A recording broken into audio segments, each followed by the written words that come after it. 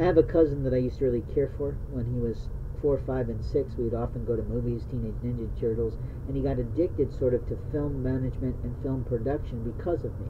Because she was too busy with the new baby and her other child that I would take him off and we would kind of go hog wild.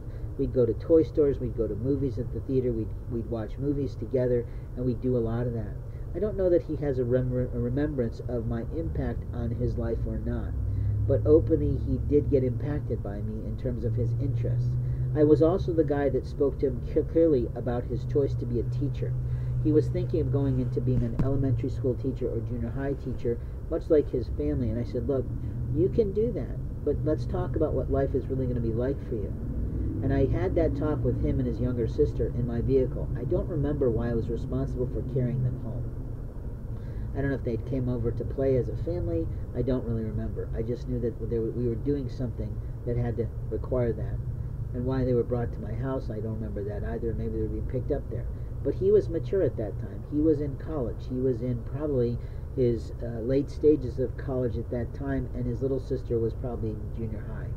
And what I said to him was, look, this is what you're going to earn.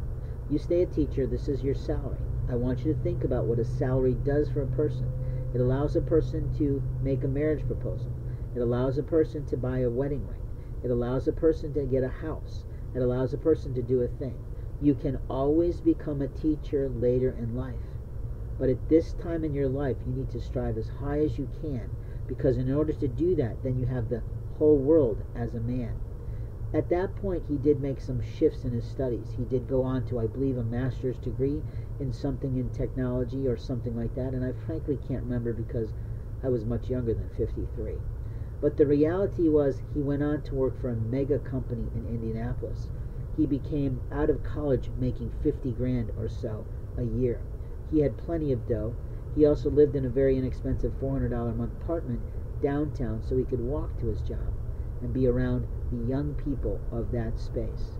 The liars of America never give anyone any comfort, but that liar may be playing around town as me. I literally thought I saw him the other day in my community, unusually here, with a bald head and a full beard like me. But the liars of the force are participating in my family, destroying it every way, every day. Each sibling has lied to their rights about what they had the right to say to me, do to me behind my back, more than in front of me.